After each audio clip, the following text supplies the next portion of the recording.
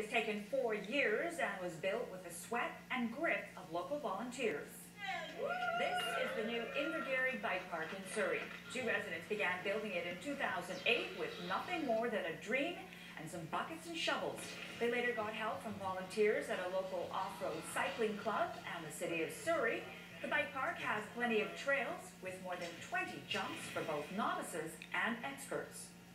Well, it's been fantastic, right? Obviously, the riding community loves having new places to ride. It's very exciting from the newness factor, but also I think this is very unique within the Lower Mainland.